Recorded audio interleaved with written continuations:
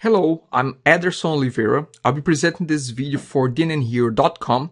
In this video, I'll be talking about how you can integrate your DotNetNuke site with Facebook Connect. And to do that, we're going to be using a module by Data Springs called Dynamic Login. Okay, so I'm not going through the basics of the Dynamic Login module in this video because I have done that already. If you refer back to video 174 and video 175, you're gonna see the installation process, the initial configuration of Dynamic Login. So this video will start with Dynamic Login already installed and already configured. Now, we will use Dynamic Login to set up the integration with Facebook Connect. And so, just so you know that this site is using it's using Dynamic Login. If we click Login, you see, this is the Dynamic Login module. And as you can see, there's a message, the product is not currently licensed. That's fine. This is just a demo in any case. And just for your information, this site is a .NET Nuke 5.6.1, which is the most recent version at this point in time. So the first thing that we're gonna do to be able to integrate our .NET site with Facebook Connect is we have to log into the backend, and I'm going to log in as super user. So I'm going to click login. Yes, remember. Now I have already created a page that is our new login page. So I'm going to go to my login page, which has the Dynamic Login module installed. Here's the Dynamic Login module. As you can see, this is the control panel for the Dynamic Login. And I'm going to the settings of the module.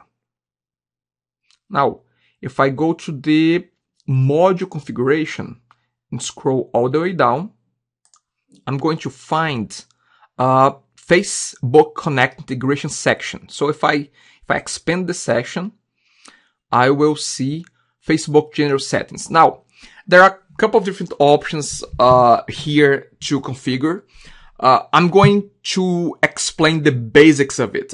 Let's go through the very basic. What is the minimum that we have to do to make the integration happen? And then after that, we're going to explore some other options, some other settings, but let's go just for the very basic settings here. So the first thing that the Facebook Connect, Facebook general settings is asking is for the Facebook application information. We have app ID, application key, application secret. So we need to fill this out with the information provided by Facebook when you register your new application. So what we're going to do next is we're going to go to Facebook and register our website, register our application there in Facebook, so we can get those three pieces of information.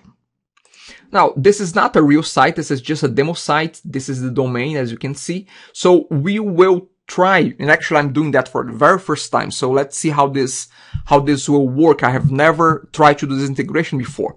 Now, I'm going to try to register on Facebook this website, and which is a subdomain of a main website here. So to be able to get those information from Facebook, we have to go to this URL, developersfacebook.com. And from here, I'm just gonna follow a couple of instructions that I see here. Let's click add Facebook to my site.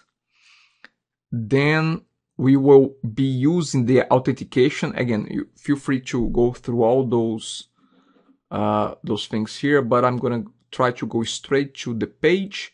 And from here, I can see that it says requires that you register your website. So I'm going to try to use this option here, register your website. My website name is,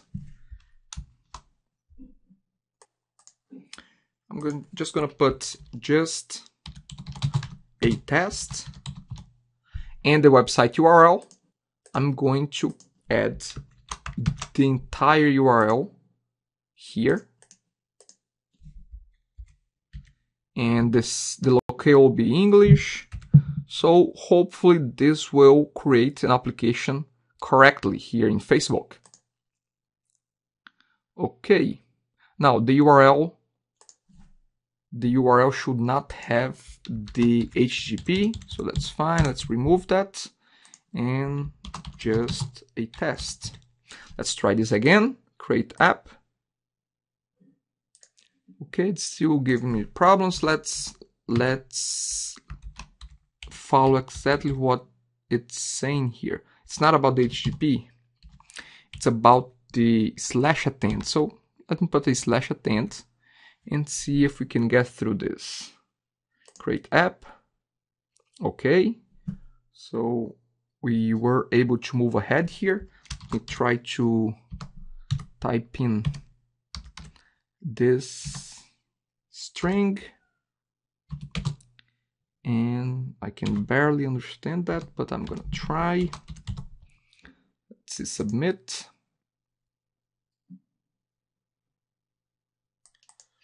Okay, so we have some information here, app ID and app secret. Now, if I go back here, there is an app ID, there is an app secret, but there is also something called app key. So let's start with the ID that we have.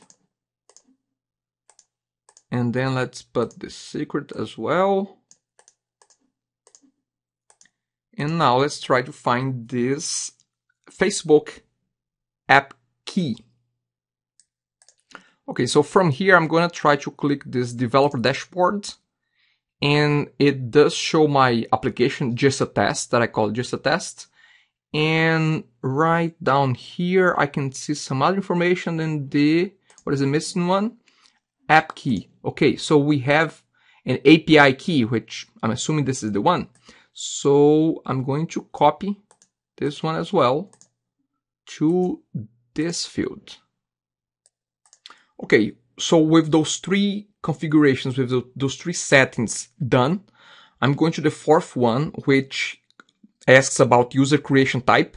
I'm going to select the option that says Facebook user ID.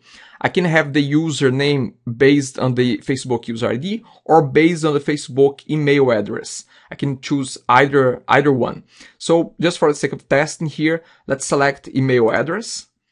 And under username prefix, what I can do here, just to identify in the backend of the website that this is a user coming from Facebook, I can put something like FB underscore.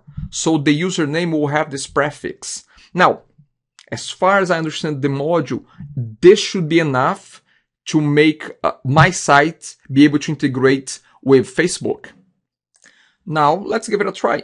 So let's save this, save those settings, and let's experiment. Now it's saved. I'm going to open Internet Explorer with the same site loaded. So we can use another instance. I was using Firefox, now I'm using Internet Explorer. I'm not logged in.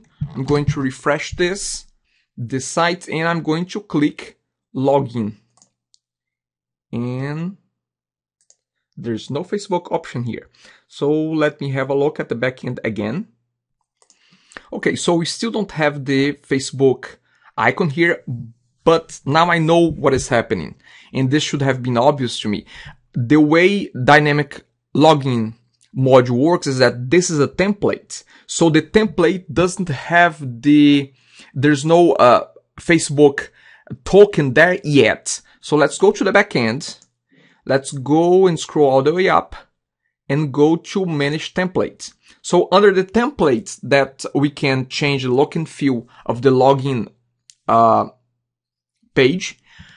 As you can see here, all the different tokens are in place, but the DNN Facebook is not there yet. So let's just copy here from the available tokens, from the available fields.